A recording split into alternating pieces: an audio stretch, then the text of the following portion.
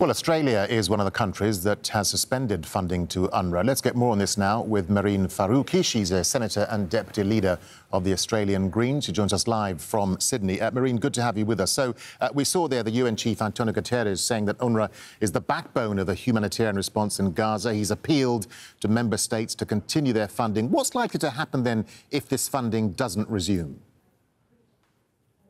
Thank you for having me, Darren. We know that UNRWA is the primary aid agency in Gaza, and it is the survival of millions of Palestinians depends on the life-saving aid that they provide.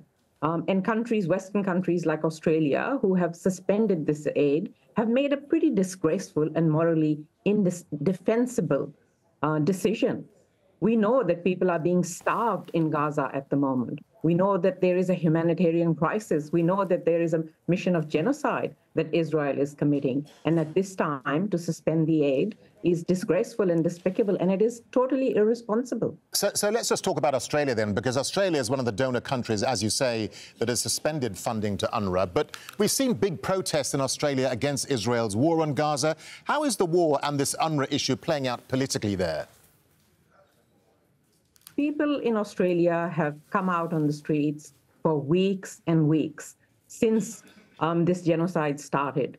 And so by actually refusing to listen to the people of Australia, the Australian government is making decisions completely that are opposed to the sentiments and feelings and the demands of the Australian people. People in Australia can actually see what is going on in Gaza. They can see that more than 26,000 people have been massacred. They can see that more than 12,000 of those are children.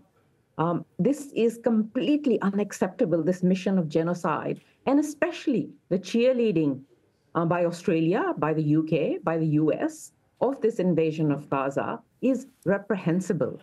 The people have been demanding since day one a ceasefire to happen, and what we are demanding is for aid to UNRWA to be restored immediately and aid to UNRWA to be increased as well. Mehreen, how much pressure then is the Labour government under to reverse its funding decision? I mean, as you say, Palestinians are being killed, starved, displaced. The ICJ has ruled that Israel must prevent any kind of genocidal acts, but yet there seems to be no condemnation of Israel's actions in Gaza coming from Australia. The Australian Labour government has blatantly shown their hypocrisy from the time that this particular invasion of Gaza started. You know, they were very quick to suspend this funding. It took them no time at all to suspend this funding, but they have not uttered a single word since the ICJ findings that actually it is quite plausible that Israel is on a mission of genocide. And they have actually ruled that Israel should enable humanitarian assistance to Gaza.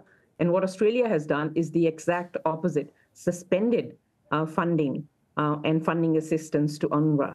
So their decisions are completely hypocritical. They say on the one hand that they support international law, but their rhetoric is completely different to what they are actually doing on the ground. And let's not kid about this. You know, we know it is no secret that Israel has for a very long time been trying to undermine and defund UNRWA, which is a lifeline for so many Palestinians. Mehreen, let me just jump in there because we're pushed for time. I mean, Israel's Prime Minister Netanyahu has said that UNRWA's mission has to end in Gaza. How worried are you, quickly, that this case could actually undermine UNRWA's operations in Gaza? I mean, as you say, so many people are dependent on the agency for their very survival. Well, the Western governments and the Australian government need to wake up to the fact of what is actually going on the ground in Gaza.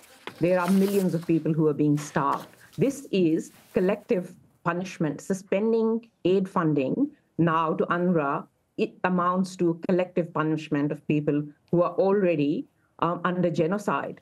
And this is unacceptable. The communities around the world, it's not just Australian communities have been marching, and we will keep putting pressure on the Australian government. Parliament starts next week in Australia. The foreign minister has actually not provided any transparency, Darren, what information she had to make these decisions. And we will be questioning about her about that when Parliament starts next week, and the Okay. pressure from the community. OK, Marine Faruqi, I'm really sorry. We have to leave it there. Thank you very much indeed for your time. Thank you for talking to us. Thanks for having me.